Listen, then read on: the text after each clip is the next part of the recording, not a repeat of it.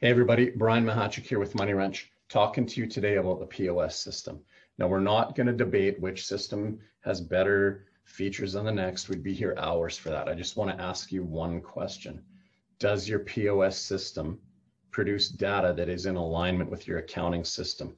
Let's call your accounting system QuickBooks. Does your POS system produce the same data, in particular your margins, as your accounting system is doing, your QuickBooks? Very common when we onboard new clients is that we're spending a substantial amount of time actually working with the client to get that PRL, or the profit or loss statement, configured in the right way, showing those key performance revenue areas and the aligned proper cost of sale, getting that true margin.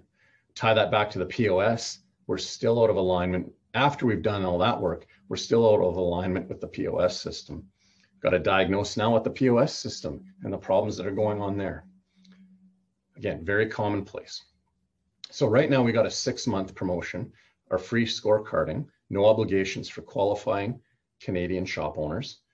And really that scorecarding system helps us get to the point where I was just talking about, aligning the PRL, tying it to the POS, getting you, the shop owner, the right data in both of the major systems you're using, so that you are using that data properly to drive the business forward, increase profitability, improve cash flow, find out where profit is leaking. All right, Brian Mahachik here with Money Wrench. If your POS system is not in alignment with your QuickBooks, give us a call. All right, gang, talk to you soon.